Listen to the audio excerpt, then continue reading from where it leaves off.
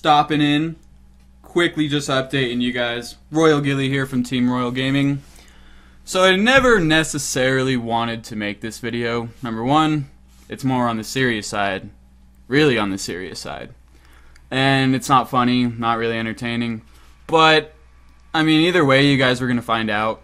So might as well just keep on the same page. And instead of being like a little bitch and just hiding it and kind of just like avoiding it, face-to-face, personal conversation, Royal Ghillie to you guys.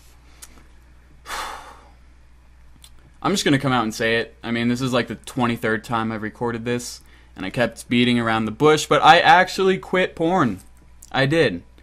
And if you know me, and you know me well, you know that I've fucking severely expressed the deep passion that this guy right here has for touching his dick and watching pornography. Okay? Something changed recently, though, where, you know, you get horny, you fucking go on the da-da-da-da, and holy shit, this is hot. Whoa, what?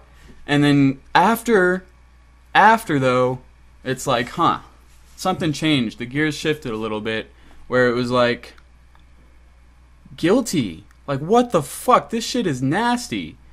Gross. And, man, I would just go to sleep at night really feeling kind of bad.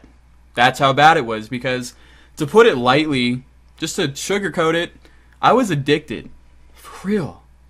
Addicted. And I think I've just made it so open and made it seem cool. So I got a lot of people kind of hooked on it. I'd get these messages from fans like, yo man, every fucking day I am busting nuts. And I'm thinking like, whoa, I'm spreading a fucking epidemic right now. So this is really recently, like within the past few weeks. And it all started, yeah, with, like I said, I just started feeling really bad.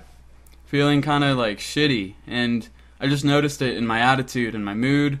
And, you know, these girls don't even fucking really... I'm sitting there, wow, this girl really likes that fucking dick. She is so turned on. Wow, this is what fucking sex is. And then I realized this bitch is putting on a show. She gets fucked. She's acting like she likes this. And then she feels dirty and she gets her sad fucking money and goes home and maybe I should get a real job. And it just kind of started rubbing off on me because I'm an emotional guy, in touch with my feelings. And you know, when girls are getting fucked and just slapped in the fucking face and gagged and, you know, fucking double-ended dildo, whatever, it's hot at first, but then it really starts to wear you down mentally. And, you know, another thing that really pushed my, my decision to quit this shit was there's this fucking documentary on Netflix that you guys should watch. I'm not, like, promoting it or anything, but Netflix money. Hot Girls Wanted. You should watch it. It really changes your mind about porn. And you see, it's a documentary about what these girls go through. And, wow. That bitch hates sex now. Her life is fucking ruined. And it'll just make you feel bad. And make you like, hey, yeah, porn is fucked up. Royal Ghillie, you were right. You disagree with me now completely about this shit. But you go and watch that and you'll kind of understand. And, like, the third thing that completely pushed me over the edge, well, not completely, but, you know, having a girlfriend and all and jacking off to that shit, I mean, guys are going to do what guys are going to do, but still, it's kind of just like, girlfriend, you know, it's bad, don't watch porn, whatever. But yeah, I just really needed to admit this to you guys, because it's a big change in my life. Not my life, but this YouTube channel revolves around my life. And a lot of my videos that got really popular were about masturbation, so they go hand in hand, and it's just kind of respectful to be on the same page and let you guys know what's going on. So,